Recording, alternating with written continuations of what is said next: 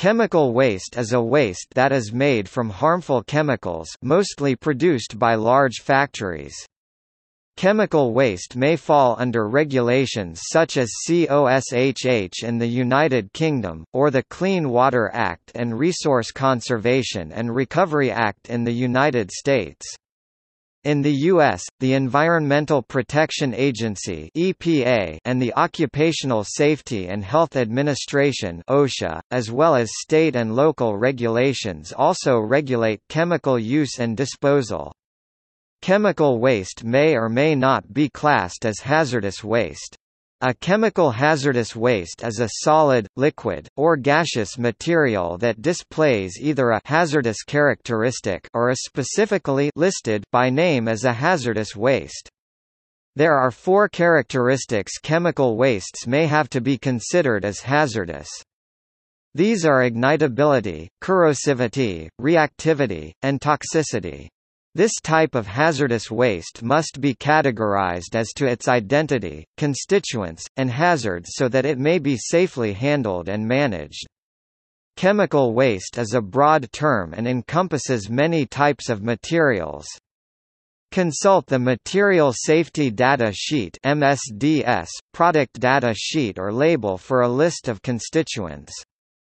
These sources should state whether this chemical waste is a waste that needs special disposal.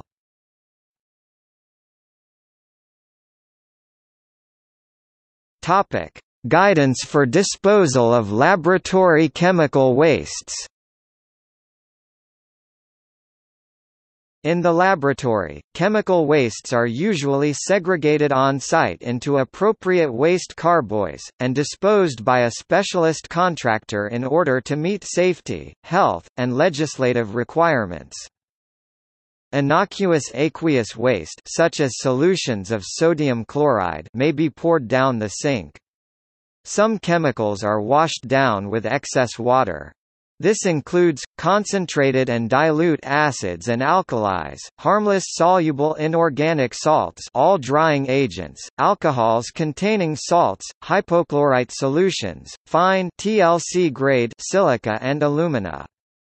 Aqueous waste containing toxic compounds are collected separately. Waste elemental mercury, spent acids and bases may be collected separately for recycling.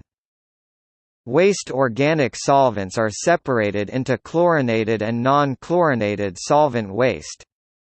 Chlorinated solvent waste is usually incinerated at high temperature to minimize the formation of dioxins. Non-chlorinated solvent waste can be burned for energy recovery. In contrast to this, chemical materials on the red list should never be washed down a drain. This list includes compounds with transitional metals, biocides, cyanides, mineral oils and hydrocarbons, poisonous organosilicon compounds, metal phosphides, phosphorus element, and fluorides and nitrites. Moreover, the Environmental Protection Agency (EPA) prohibits disposing certain materials down any UVM drain.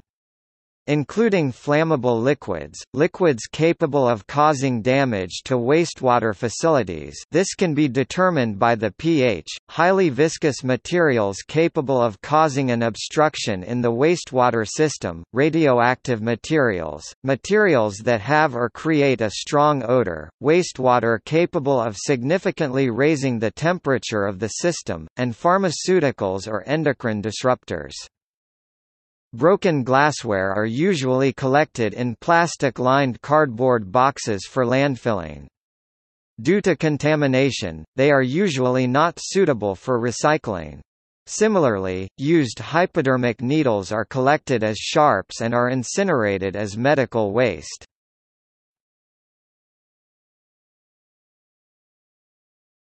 Topic: Chemical Compatibility Guideline. Many chemicals may react adversely when combined. It is recommended that incompatible chemicals be stored in separate areas of the lab. Acids should be separated from alkalis, metals, cyanides, sulfides, azides, phosphides, and oxidizers.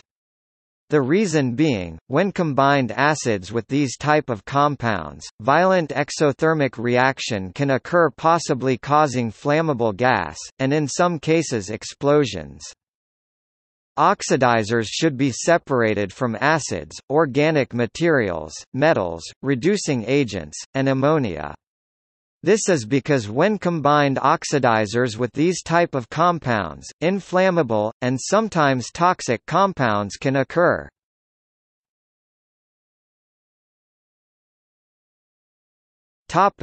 Container compatibility.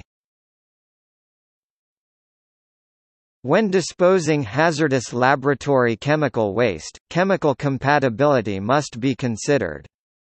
For safe disposal, the container must be chemically compatible with the material it will hold.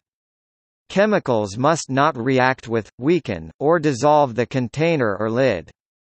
Acids or bases should not be stored in metal. Hydrofluoric acid should not store in glass.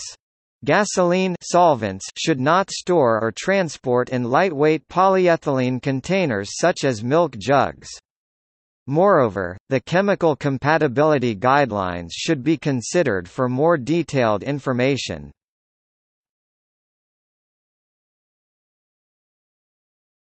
Topic: Laboratory waste containers.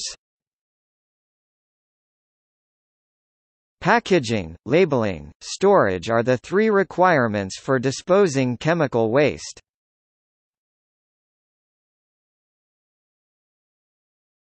Topic: Packaging. For packaging, chemical liquid waste containers should only be filled up to 75% capacity to allow for vapor expansion and to reduce potential spills which could occur from moving overfilled containers. Container material must be compatible with the stored hazardous waste.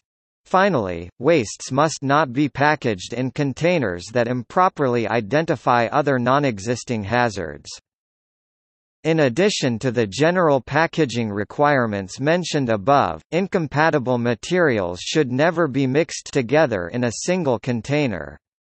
Wastes must be stored in containers compatible with the chemicals stored as mentioned in the container compatibility section.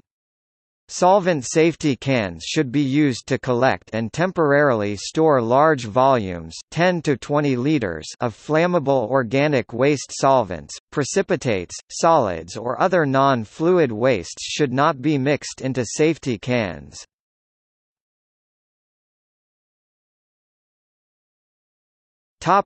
Labeling. Label all containers with the group name from the chemical waste category and an itemized list of the contents. All chemicals or anything contaminated with chemicals posing a significant hazard. All waste must be appropriately packaged.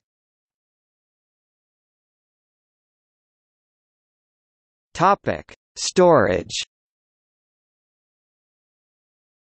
When storing chemical wastes, the containers must be in good condition and should remain closed unless waste is being added. Hazardous waste must be stored safely prior to removal from the laboratory and should not be allowed to accumulate. Container should be sturdy and leak-proof, also has to be labeled.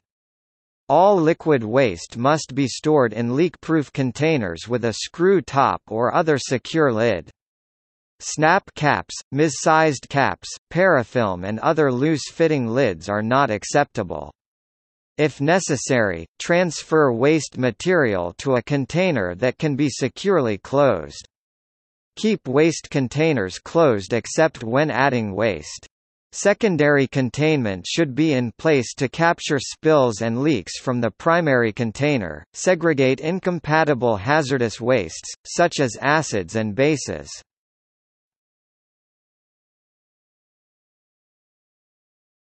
Topic: Mapping of chemical waste in the United States.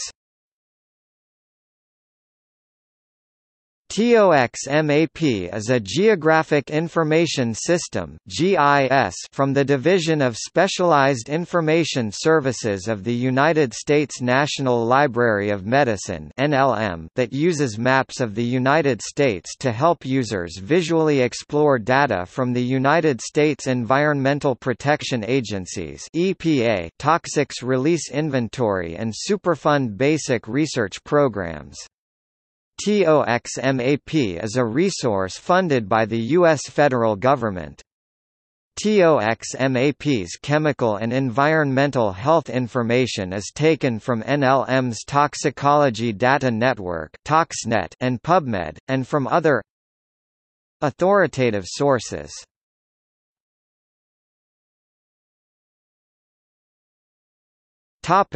Chemical waste in Canadian aquaculture. Chemical waste in our oceans is becoming a major issue for marine life.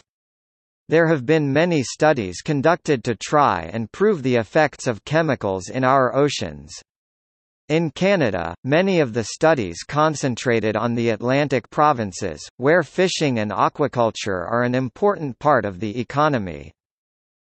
In New Brunswick, a study was done on the sea urchin in an attempt to identify the effects of toxic and chemical waste on life beneath the ocean, specifically the waste from salmon farms. Sea urchins were used to check the levels of metals in the environment. It is advantageous to use green sea urchins, Strongylocentrotus drobachiensis, because they are widely distributed, abundant in many locations, and easily accessible. By investigating the concentrations of metals in the green sea urchins, the impacts of chemicals from salmon aquaculture activity could be assessed and detected. Samples were taken at 25-meter intervals along a transect in the direction of the main tidal flow. The study found that there was impacts to at least 75 meters based on the intestine metal concentrations. So based on this study, it is clear that the metals are contaminating the ocean and negatively affecting aquatic life.